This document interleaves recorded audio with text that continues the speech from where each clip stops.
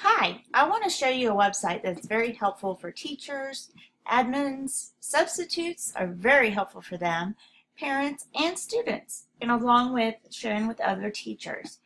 This is called LiveBinders. LiveBinders is a way to get rid of the paper trail and leave more of a digital trail, to say, but helpful with the digital, so it's not a bad digital trail like a paper trail could be. What it is we're going to go to LiveBinders and we're going to create our own 3-ring binder to share with others. What we'll first do is go to the website. It's called www.livebinders.com.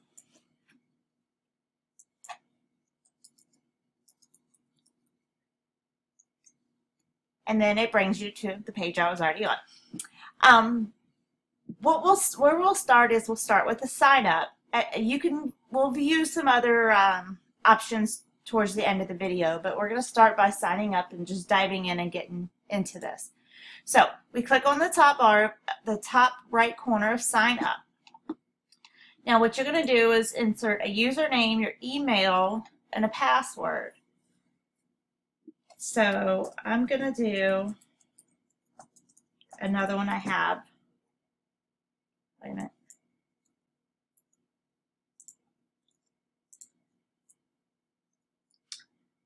We'll start with the username as a sample. How about that? Oop. And then the email. And then I'm just going to give it a password.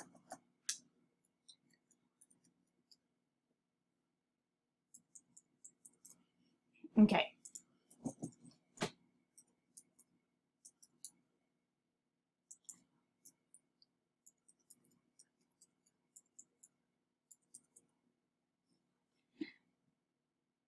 Now we're going to sign up.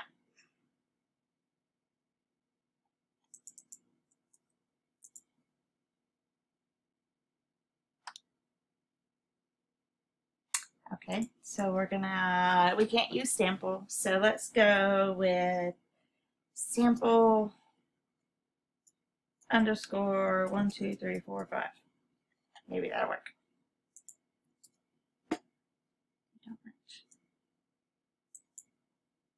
Okay, let's retype all this. And 1, 2, 3, 4. I'm just doing something very easy. You do whatever you want to do.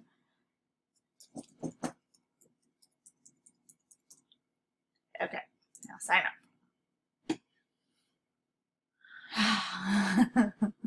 There we go. Okay, so now this is what I would like to call like a dashboard, I guess you would call it. But this is where you'll keep all your binders.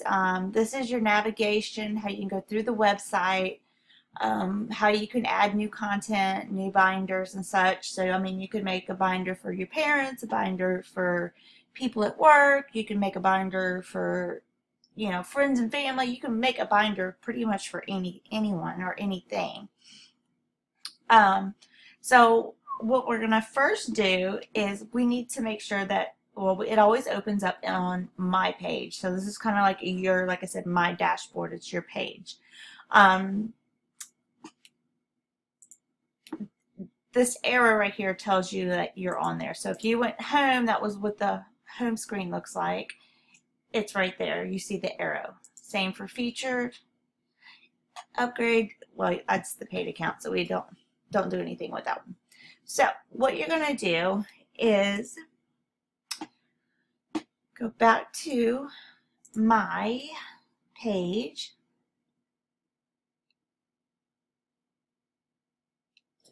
Okay, so now we're going to start our first binder.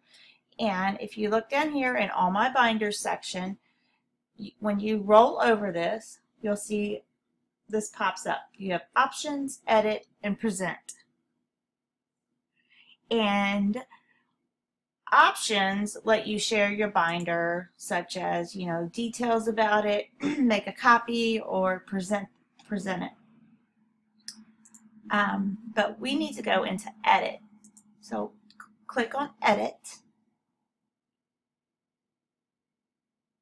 Now this is going to bring you up to a tutorial type quick tour thing. You can go through this and it's going to show you what the difference is about how you can add tabs and content and pages to your binder. So the first one was it tells you that you have these tabs up here and you have tabs right here as well.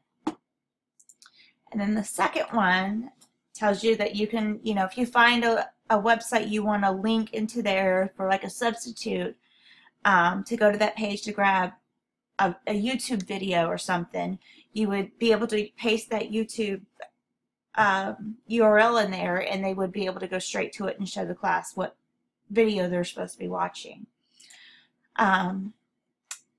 It tells you up here, this is where you'll go to add any of your files, your text, even the URL, or anything else, any multimedia, or just text. The next one is your settings. This is just where you can change the look, the feel, the description, the names, such as the tabs. You can name them something else, things of that nature. This one is, well, what I just said, where you can change the names of these tabs. And this is where you can go more little tabs up here for you to share your binders with others. So it'll give you like a link. And then if you need to come back to this page, you can go over to the help menu. So we're going to hit end this tour. And what we're going to do is we're going to start by going to our settings. This is the first place I start when I come here. And so we have different tabs up here we can click on. Name, access, which is like your privacy, or if you need to make it public. Here's where you can play with your colors, change the background, the tab colors. Each tab can have sub-tab. It'll be like a drop-down menu. So you have all these different colors you can play with. And then there's a layout. And that just changes kind of where you keep your tabs. If you want to keep them at the top of the page, the left or the right, or scrolling. And then you can actually change the cover to any kind of picture that you want, wherever you would go to find your image to put on there. But for now, we're going to close out of that. So we're going to go back here and we're going to just change simple settings to get going on here. And we're just going to click into Binder. So we're going to name this one My Binder. And we need to, if you want, give it a little description. We can just say share first binder. I wouldn't do any tags. You can put your name down here for an author. So there's my name. And we're going to say that this one, we'll keep it with education because we're kind of in the education field and we're teaching, or we're making this binder to show other teachers how to create them and share their own content. So we'll keep it education. And we're going to click save. Now it says back here it was updated. So we're going to just X out of here now. And that will start our settings. Now this page here that you're seeing is this first tab, and it just has the same information that I just went over, and then it also has a video over here you can watch and it'll do the same thing. You would click here to edit things, which granted, well, I'm not going to edit in this one. So we're going to start with tab 2. So if this appears on yours, I mean it will, and once you start getting this binder going, you would go to just delete this tab. That way it's not here. And then now we start with tab 2. So now it's a fresh blank tab. Now the first thing we're going to do is go over here into this tab, and once again we have the drop down. But we're going to click right here and we're going to let's close that first. We're going to rename this. No, I'm sorry. We're going to go to content first. And this is where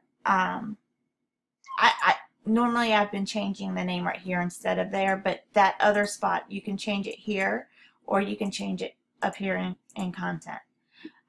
Either way, it updates it. So here we're going to start with the tab, and we're just going to hit multimedia text 1. And what we're going to say this is we're going to say this is text. Now you get another option now to select your layout. I mean, there's different types. You can do all text, you can do pictures, you can do many different things on just how you want it to look. So if like you were doing a front page or a cover and you just wanted a picture, you would do just the media. Or if you needed to title it, say like History Lesson 101, and then you'd have a picture. I'm going to grab, let's see, we're going to grab media text. How about that one? Okay, now we're going to just hit update.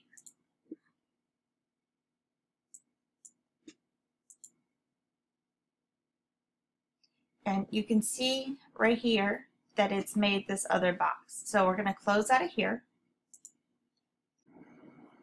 And now we're going to insert some media. So I have already opened up into another window, so you might need to pause it.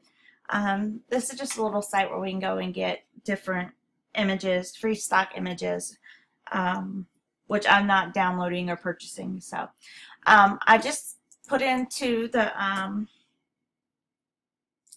the search thing a classroom. So we're going to search, and we will come up with different images. Let's grab this little guy. And so I will just right click on him and save the image.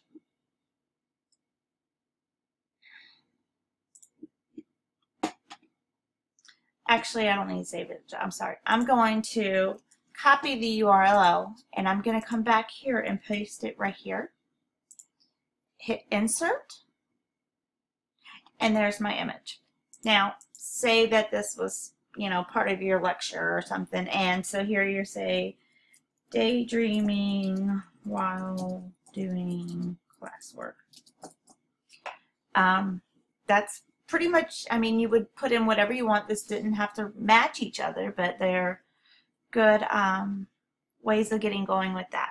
So from here, we're just going to go up here to save. So, and to make sure our stuff's saved. It's saving here. And now if you wanted to share, you have a link. You can email it. You can put it on Facebook. You know, whatever, you know, if you have a Facebook page for your parents, that would be a good way. There's a few different really cool binders I want to show you. If you go to featured, you could also go to home. It pulls up different binders you can look through. I've already pulled them up so that way we didn't have to go through all that trying to find them. This is a good one for just teachers and students. Here's all your subtopics you can use, sub-tabs. I mean, there's a ton on this one. Digital storytelling, games, social studies, math, science. Just things you can click through. This is a good one for a substitute. It has different classes and different topics and what they need to do for the class. This is another substitute one, lessons, instructions. This is an actual school one that helps with parents. They have many different tabs, sub-tabs. You can just go through them. Nutrition, I mean, it has all kinds of stuff about the school. And then here's another one I found about to do for the kids. So they could come on here and they could learn some stuff, everything they need to know about Jamestown in this instance. And then at the end, there was a place I saw that it's like, okay, well, once you get here, come see me and we'll do a quiz. So I just thought it was really neat. Good site for helping everything. So I hope you enjoyed it as much as I did sharing.